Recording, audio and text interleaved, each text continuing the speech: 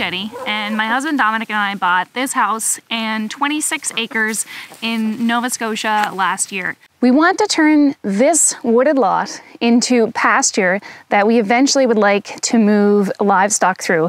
We're hoping sheep and then possibly cows in the future. But right now, it's not ready for that. This is where having pigs comes in. We're gonna take our pigs and we're gonna run them through this wooded lot. And we're gonna be doing that in sections. And every time they go through a section, they're gonna take the ground and they're gonna tear it up. They're gonna come in here, they're gonna till up the ground piece by piece, and Dominic is gonna go behind them and he's going to spread seed. So next year, when a lot of these trees are gone, the ground has been tilled by the pigs and seed has been spread, we're hoping to see some beautiful grass. So this week, we received our pigs.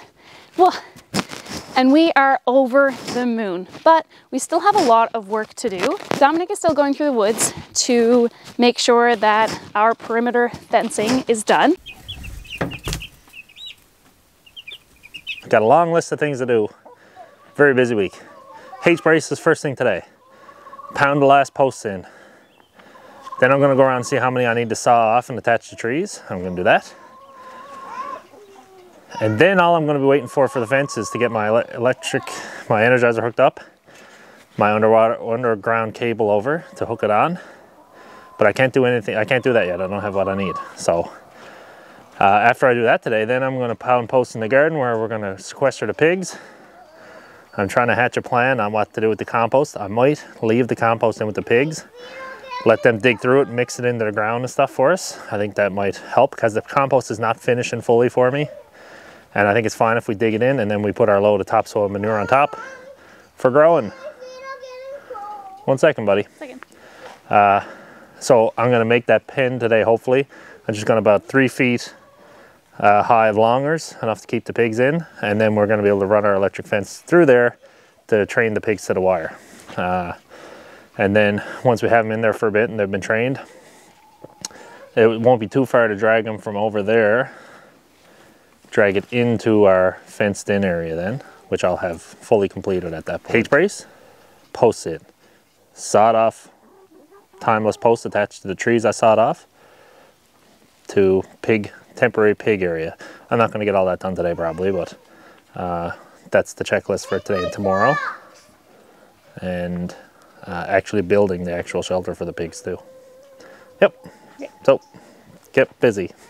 So we're just gonna check on the chicks. We've had them since Friday, so it's been 5 days, and they're doing really well. We haven't lost any, so we suspected that, well, we thought that within the first 96 hours, you're expected to lose 10%. I don't know if that's the case here, but that's what we've heard in other places. But we haven't lost any. They were pretty hardy when we got them. They looked really good. So it's great. We're super happy.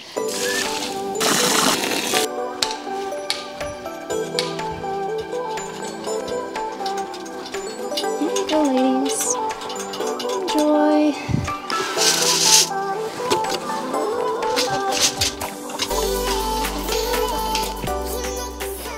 So you can see that the fence line goes down this way, and I have a tree marked out there that I'm going to be using. So that tree right there is what I'm going to be using for a fence post. The fence line is going down this way. And as you can see, if you would go straight in from the posts, you'll see that that tree is in line with them. So that tree is what I'm going to be using as a nice strong post for that area, because it kind of turns and goes down a hill there a little bit, or it dips after that. So that's going to be something that won't pull up or down for me.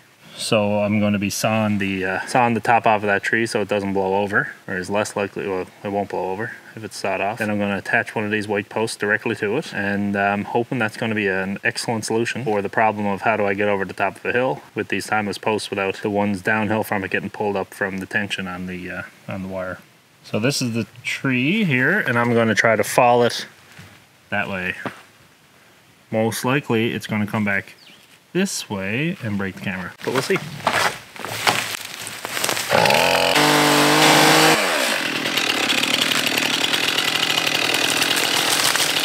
Direct opposite direction of where I wanted it to go. But it didn't land on my tool bag, so I'll take that as a moral victory. Okay, so before I clean up the tree I just knocked over, I'm gonna fix the post here. Just show you how I'm planning to do that and how we're just hoping for the best. These timeless posts come with a tag on them there. And that tag tells you to the top of the tag is where you're supposed to drive them in. And that's the 18 inches that you need to get it in there. So my plan is to cut it off right there and affix it to the tree stump that's there. As low to the ground as I can get it. And then I'll still have my approximate 6-inch clearance there. Maybe, yeah, it's about, looks a bit bigger than 6 inches, but I'm sure it's right. So it'll be about 6 inches from the tag to the hole. And then the wire will still be at the right level for the posts that have already been driven. All right, so that's the plan. I'll be the guinea pig to see if this works out and someone else can give it a try later. It looks pretty smooth here already. The part where I'm gonna be putting the post already looks pretty smooth. So I don't need to shave off any knots or anything like that. So that's great. These little bits that are left over, I'm hoping these are, I'm going to save these. I think these will come in handy for places where there's a big dip. I could just poke it in the ground halfway, drill a hole through the top here, and like peel off a wire off the bottom electrified wire through a couple of these and then back up, and that'll take care of any big dips that I'm worried about. Yeah, I think that's what I've been thinking in my head. I think that'll work. There won't be any tension on it to pull them out of the ground or anything, so I think that's what the plan might be for that. But we'll see how that works out for me.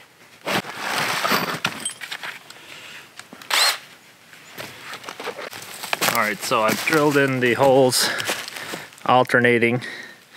So every 2 holes, you can see them drilled through the back there. So every 2 holes, so I drill one there, then I alternated, skip 2 holes, skip 2 holes, skip 2 holes. And when I drill them in, I'm going to drill them in into the center, in towards the center. So the strategy is crossing them will obviously make them resist the pull out a bit better, and having them directly in between the holes, if I'm running my wire through there should be no probability of contact with the screw fooling anything up. Hey, found my safety glasses. All right, so I'm gonna get this put on, see how sturdy it feels, and hopefully it's gonna work out really well for me. I'm hoping.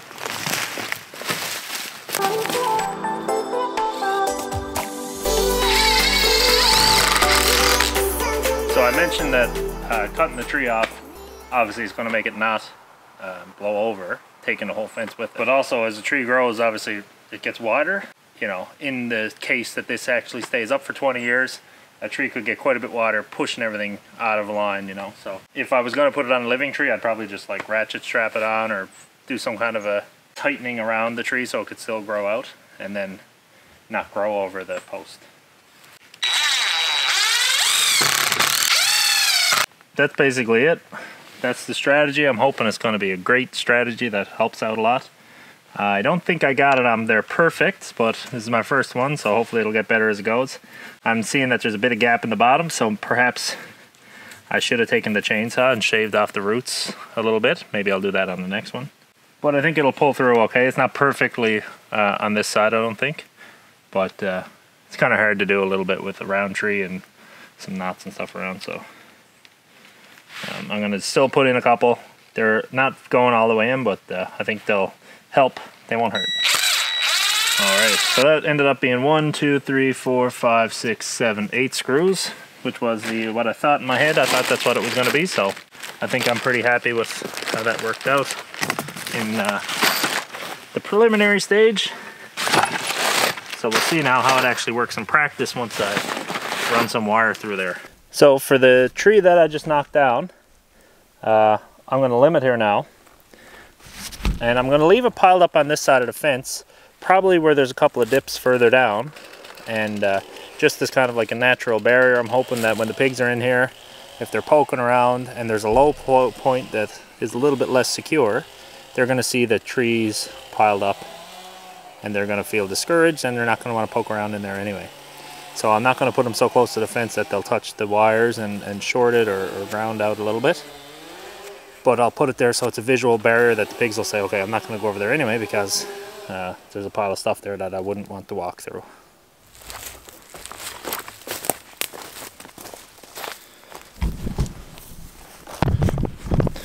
So I don't know if it shows up well on camera, but there's a bit of a dip right there. Maybe like right there, where I'm worried the string is going to get a little bit high. Is the over here where you see the raised, the stumps and stuff, and then down here where you see the stumps and stuff, there is a bit of a depression there. So I don't think it's low enough that the pigs will get out anyway, but I'm hoping to create this visual cue here for the pigs that there's going to be all kinds of brush here. It's not going to be a nice place to walk out anyway. Now, maybe, I don't know pigs very well, so maybe they're going to be like, woohoo, brush pile. But, that's what I'm thinking. I read a book about silvopasture and how a guy used all the roots he dug up to make like a natural wall, so I know it's not going to be as good as a whole wall of roots, but hopefully it's enough to just, you know, visually discourage. Hopefully the pig that's down at this level is going to get right here. The fence will be right here.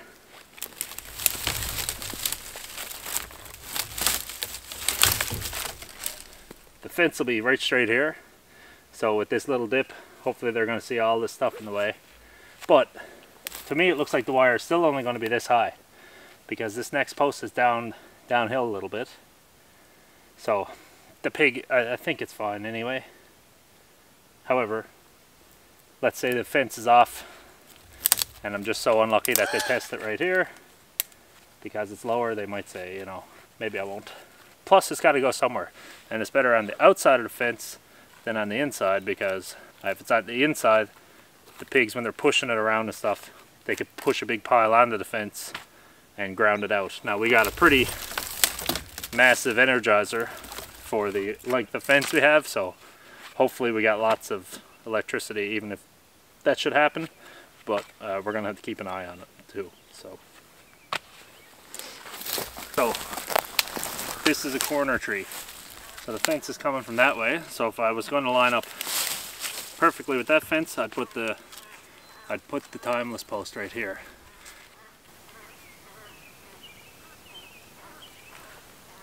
Odd sounding bird, I don't know if you guys could hear that. Then if I was going the other way towards the other fence, I'd put it here. So I'm going to try and see if I can do the corners with one on the corner. I know it's going to be really hard to pull the wire through, so maybe I'll do my tightenings here, I don't know. But I'm going to run around the corner. I'm going to use one post on the corner like this, so I can hopefully pull a 90-degree turn here, and just use one post.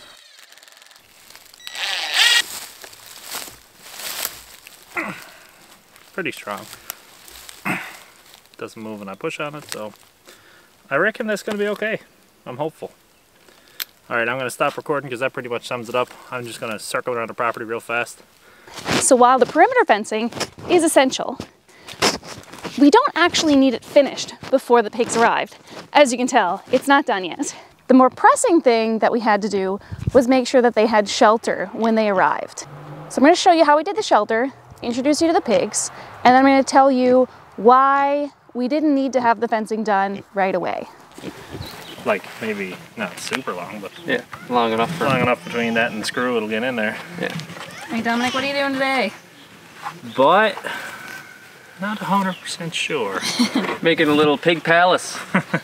Pig palace. Yeah, we're just discussing our plans. I think we've got a plan where we're going to make it with the assumption it's going to be too heavy. So we're going to make it if we're not eaten to death by flies or carried off. Terrible, oh my god. Camera's all shaky because I'm trying to bat flies away. We're going to make it in a way that if it doesn't like works out that it's too heavy to drag around, we can cut it in half in strategic locations and then drag it around as two separate pieces so that it'll we can take it apart, move it to the next part of the woods that we're putting the pigs in, and then put it back together every time. So, but we're hoping that you're going to be strong enough to lift it when it's in one piece. Very good. That's the hope. That's why I gotta work out. We're gonna add wheels to the back of it. Gonna get some wheels out of the backwoods. Version 2. The wheels are out. The wheels are over here now. They're just still attached to the remnants of the lawnmower. So, but I think they'll crack with that much weight. Go ahead. I don't want to build it right to the edge. Because it'll cut through ski formation. Yeah. So just before we do anything, this is the lawnmower. That's the lawnmower, right? So I don't think actually this was long enough for two. So that we're gonna, yeah. But it's okay. If these are cut like skis and don't reach the edge of the shelter, it's still fine.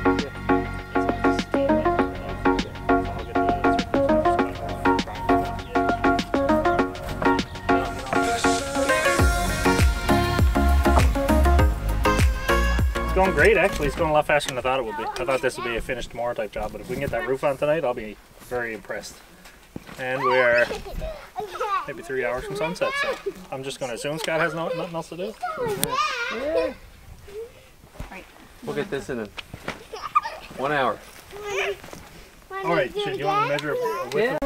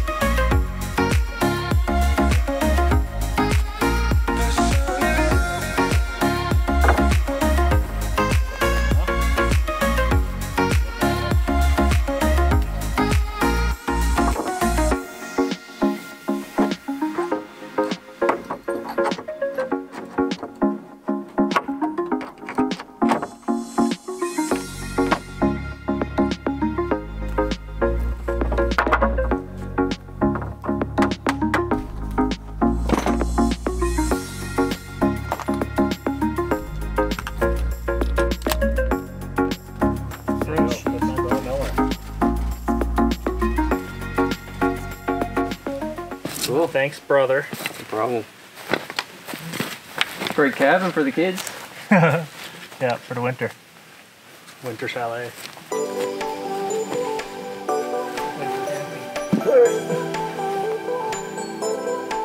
job, Scotty. Did the Lord's work here today.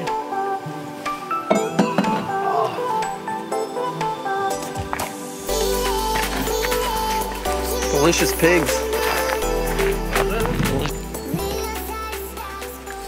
Chickens like it in there. What's that?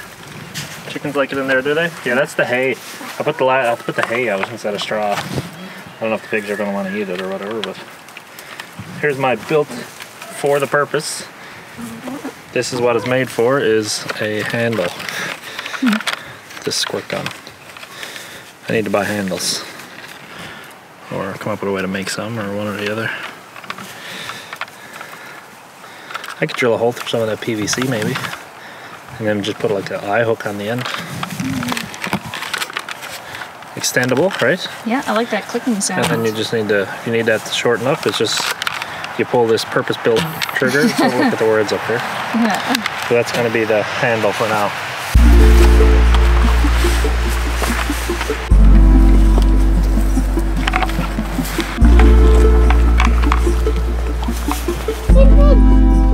Yay. You excited?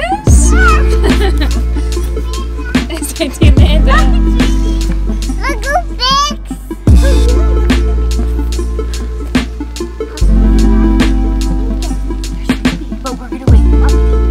Okay, so we've got our 3 pigs. Jeannie Beanie's ready for bed. She's face and eyes right in the dirt. They are, as you can see, they're already rooting. They're hitting, so we're training them now for the fence. There's 2 wires on the inside. If you see them touch it, they'll squeal and run away. So we're hoping that sooner rather than later, that's not gonna happen. And they're gonna be trained to not go near the edge and to stay within the pen.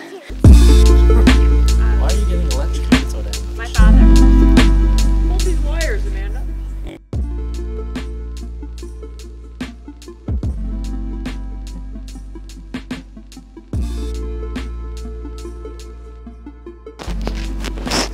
Okay guys, so that is it. If you have any questions about our fencing situation, about rotating them through the woods, Definitely leave those down in the comments. We've never done this before, so we don't really know what we're doing, but we are really excited to learn about it.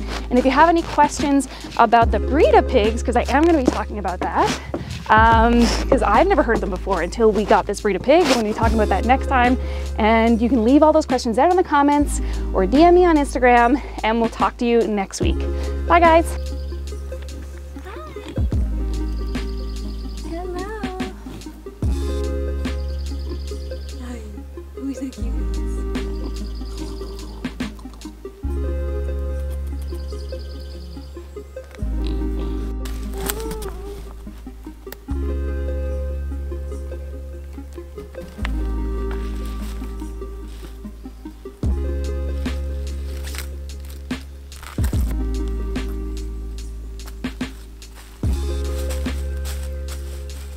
Genie.